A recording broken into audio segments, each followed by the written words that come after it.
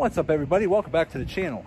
Today we're going to be doing something very quick and easy. We're going to be doing a rear seat modification that allows the back seat to actually fold down.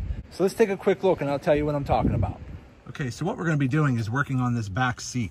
The back seat on most Ram crew cabs is stationary, so no matter how much you lift up and down the bottom seat, the back seat is always going to stay hooked to the back wall. So basically what we're going to do to fix that is there are two hooks on the back of here that we need to cut down shorter.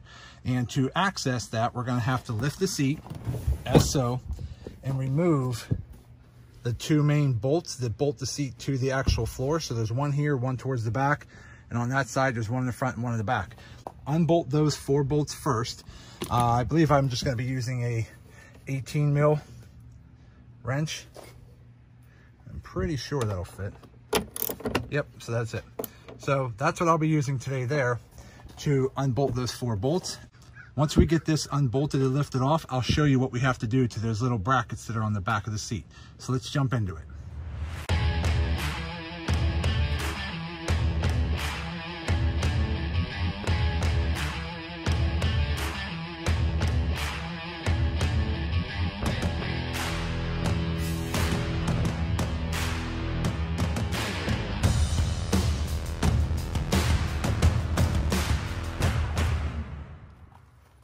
Okay, so we got the 4 bolts taken off on the bottom.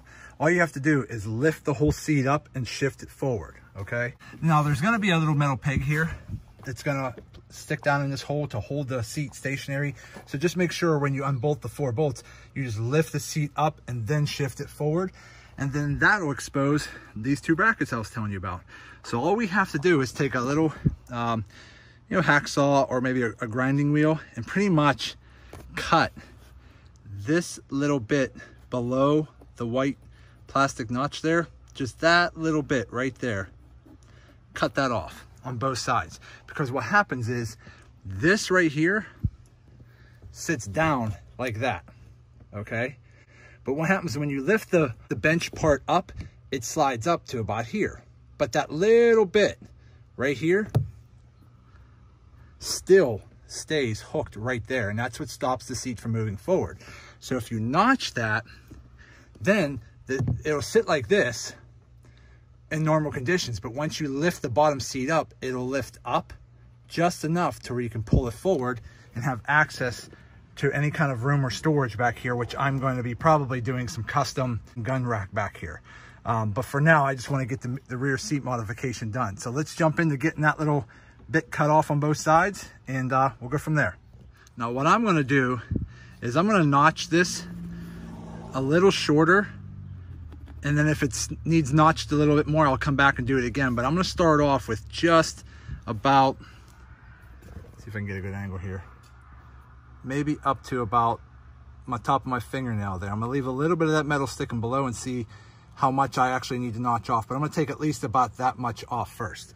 So let's go ahead and get that going.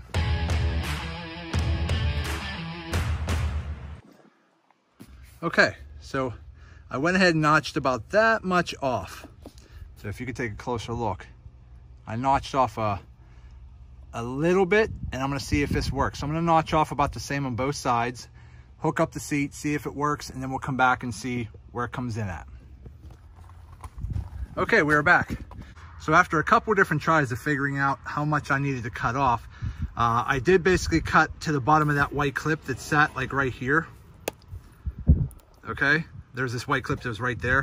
What I did was I cut the metal to the bottom of the white clip, and then I just cut this little top plastic piece off, okay, and just left it like that. So again, there's a white clip sitting right here, and then the metal part stuck out past that, where my thumb is. Cut that metal part up to the bottom of the white plastic clip like that, and then just notch this plastic clip off, and you'll be good to go. And this is how it works. So after you bolt everything back down, this bracket right here still slips over that notch. So you're still gonna have complete security and safety with this seat modification. So here's what you're gonna do. I notched it on both sides. All you're gonna do, slide your seat all the way back, lift the bottom seat up about 3/4 of the way, and you'll see it lifts the back seat up, and then it drops down, and watch. Hear that little thump?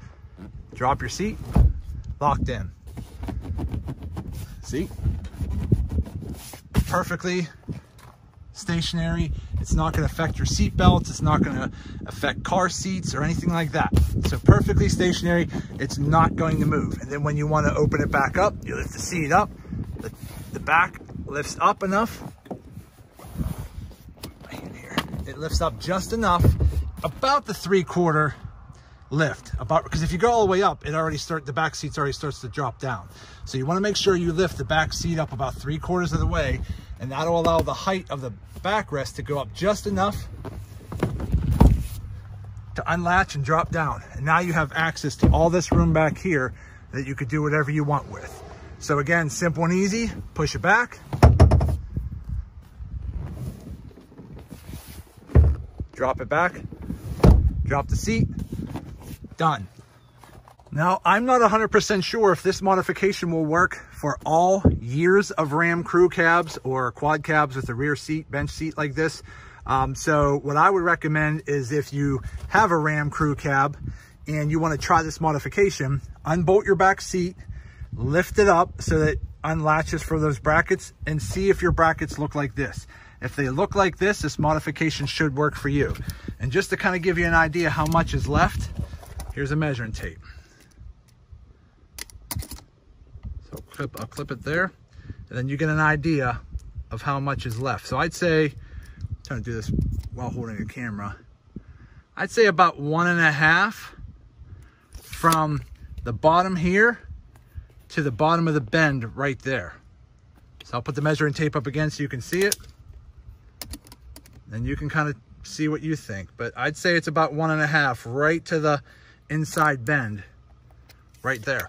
So hopefully that helps you guys out. But this is an awesome modification if you want to start getting into any kind of customization behind the seat. Maybe you want to put some amps for your car stereo back here. Maybe you want to do some gun racks, which is what I hope to plan to do here, is a custom gun rack here. But still, if you want access to this area, this is a very easy mod and it doesn't take long. I'd say I had it done in probably 15 minutes. Done. Can't beat it. And there you go. So that's it, guys. Hope you liked this video. Again, this was a very simple, quick and easy modification, but it has a great benefit because it allows you access to the area behind your rear bench seat of your crew cab Ram. So again, if you're doing car stereos and you want a place to hide your amplifiers, or if you're going to do a gun rack, or you want some extra space to put your tools, either way, this is a quick and easy modification that works. And if you have any questions, let me know. But as always, if you could do me a favor, like this video, hit that thumbs up button, leave me a comment, let me know what you like, let me know what you don't like. If you have any questions, let me know and I'll get back to you as quickly as I can. Please do me a favor, subscribe to the channel as it greatly helps me out. So that's it. I really just want to say thank you to all of you. And as always, see you in the next video.